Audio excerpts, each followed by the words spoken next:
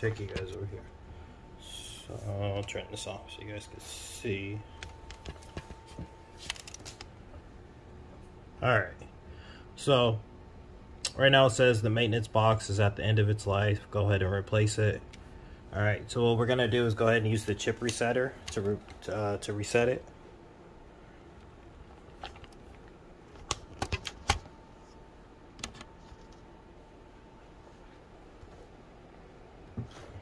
So I'm gonna just pull the box out right here.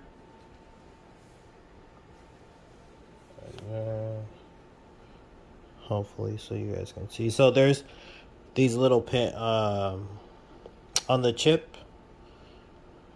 You want to align the little pins with the chip. So I'll go do that like that. Hold up, try to do it so you guys can see.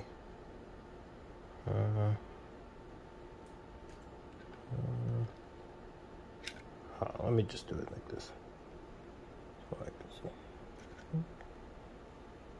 Okay, there we go. Yeah, just so it turns green.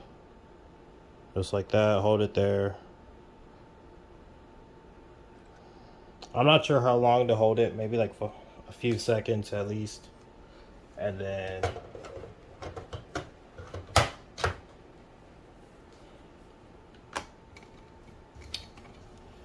now we're just gonna go ahead and put it back in.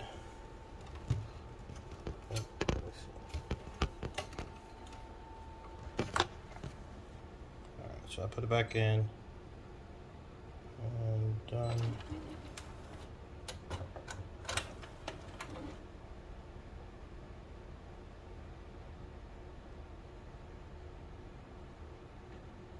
Proceed. Alright, so it's successful.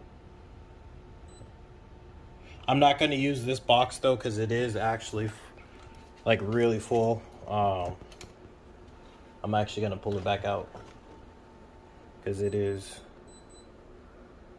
Hold on, camera twisted, but let me see. Like that. Yeah, if you guys can see at the top right there in the corner, this box is pretty full, so I'm not going to continue to use this one. I'm going to switch out the one I had in there previously. But I just wanted to show you guys the chip resetter for the C93545 maintenance box. But just now you can reset the Epson ET-8550.